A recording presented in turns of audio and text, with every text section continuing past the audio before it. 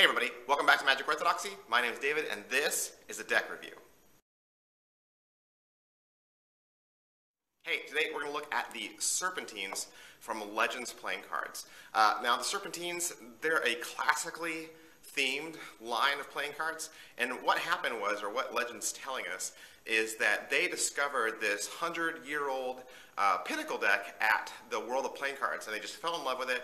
They loved the classic back, and they loved the gorgeous faces, and then what they did was they worked with another playing card collector, a gentleman named Ken Lodge, and they actually tracked down the original artwork. And then so what Legends did is that they worked with their own artists, and they reworked the back design. They converted all the files so that they were print ready, and they just added all their little special touches, like some new pips and a custom ace and a custom joker, and that was all done by Stuart Palm.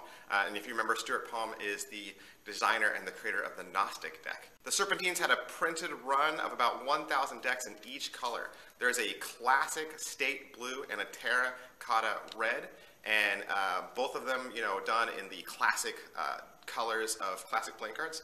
And so for the sake of this review, we're going to look at the red cards, so let's take a look at them right now. The tuck case on the Serpentine says Legends Playing Card Company across the front. It says Serpentine and Playing Cards, and of course there is this symbol of these two snakes kind of wrestling in the center. It says Legends Playing Cards Company on both sides. The bottom has a little UPC and some ad copy about Legends.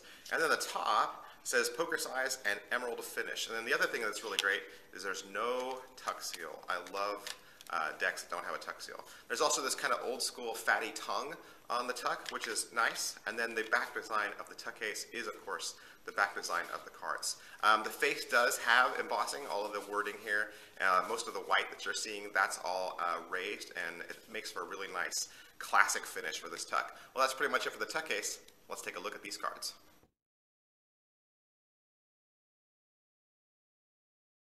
Printed at a brand new factory at Legends. They were put on European cardstock, and they are traditionally cut.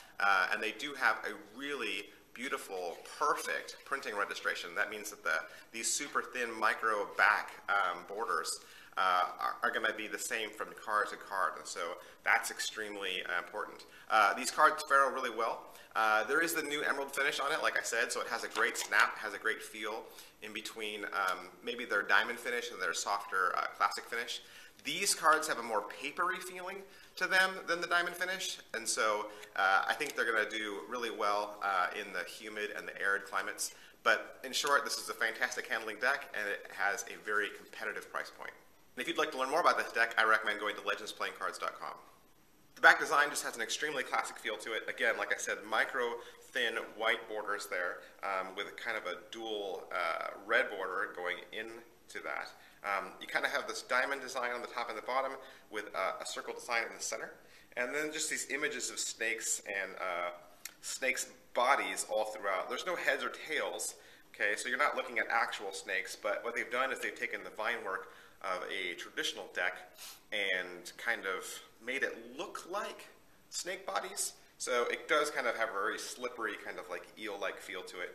But again, like I said, very classic looking, very beautiful deck of cards. With this deck, of course, you're going to get two jokers. You're going to get your black and white joker and then your color joker. It's just a jester, and he's charming a snake out of a basket. And then your ace of spades is pretty plain.